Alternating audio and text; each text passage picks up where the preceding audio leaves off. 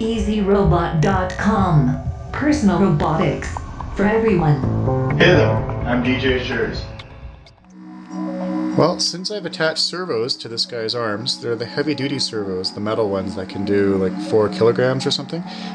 It's been taking a lot of current from the voltage regulators, so they've gotten really hot. So what I've done, I'll show you this, is I have added a fan to the top of the heat sinks for the voltage regulators on the EZB. And to do that, it's a +5 fan from a power supply or CPU or whatever from a computer.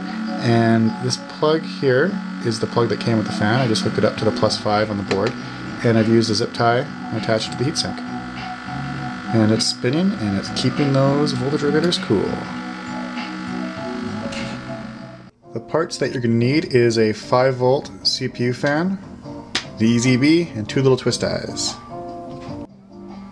For tools, you're going to need a pair of pliers, cutters, and a little tiny flat head screwdriver. So we're going to want the fan to sit on top of the heat sinks like this. So I would use a twist tie through these little grooves here to hold it in place. Now the grooves are going to be a little too small at first, so you're not going to be able to fit your twist tie inside across the whole way. What I've had to do is take a little flathead screwdriver and pry them up just a tiny little bit. And that should give you enough room to be able to slide your zip tie right in there.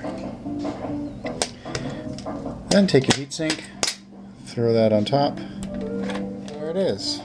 I mean, it isn't the prettiest thing in the world, but it definitely keeps your voltage regulators cool. Now for power, it's got a little plug on it. Of course, red is positive, black is negative.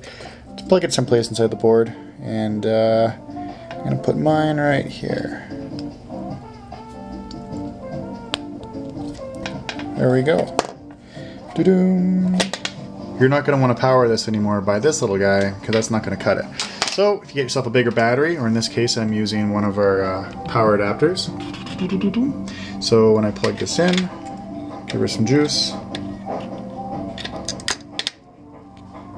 and there our fan starts spinning.